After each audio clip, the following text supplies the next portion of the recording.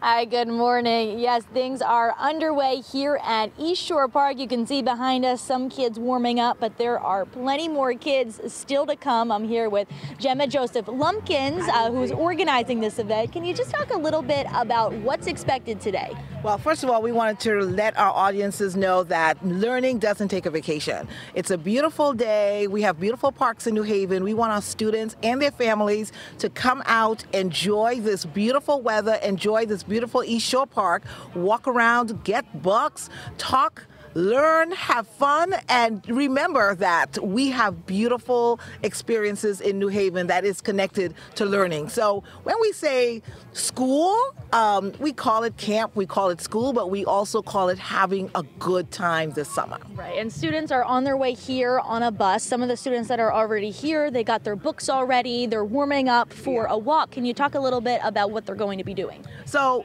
we're going to be walking around the water. As you can see in the background, this landscape is amazing. I think we are so blessed in New Haven to have these beautiful landscapes. So they're going to walk around on a trail to the water, talk a little bit about the park, some of the history of it that occurred here, and also ways that families could get involved with their students throughout the rest of the summer. It's really important to know that our weekends are going to be filled with activities. And nhbs.net, we have all those summer of fun activities. This is about summer of fun. We're coming off of COVID. Masks are off in New Haven. We're saying get out here, enjoy the weather, enjoy each other, and enjoy all that New Haven has to offer for our students. Awesome, great. And this is fun. You can hear the music going. The kids are having a good time. Like we said, more kids are on their way. And if you can't make it today, there are other events this month, July 19th and July 28th. So we'll have the details on that on our website, fox61.com. But for now, Tim and Erica, back over to you.